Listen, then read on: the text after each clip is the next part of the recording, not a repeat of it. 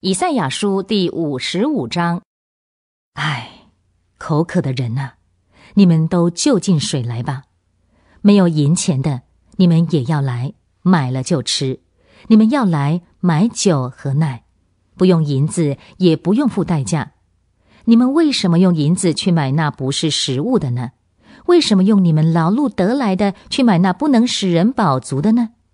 你们要留心听我的话，就可以吃美物，使你们的心灵享受肥甘。你们要侧耳而听，要到我这里来。你们要听，就可以存活。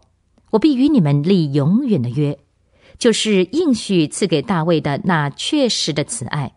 看哪，我已经立了他做万族的见证人，为万族的首领和司令。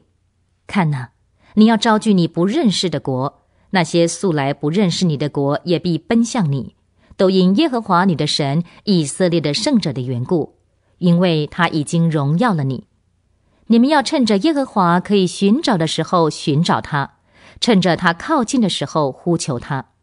恶人要离弃自己的道路，不义的人当除去自己的意念，回转过来归向耶和华，耶和华就必怜悯他。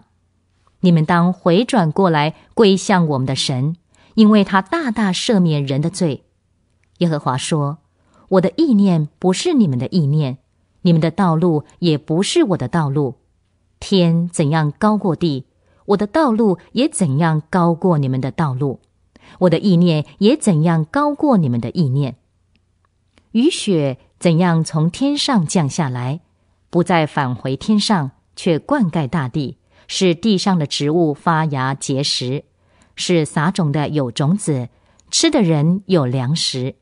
从我的口所出的话也必这样，必不突然返回我这里，却要做成我所喜悦的，使他在我差遣他去做的事上必然亨通。你们必欢欢喜喜出来，平平安安蒙引导。大山小山都必在你们面前发声欢呼，田野所有的树木也都拍掌。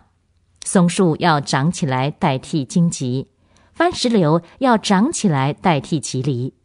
这要为耶和华留名，做永远不能废掉的记号。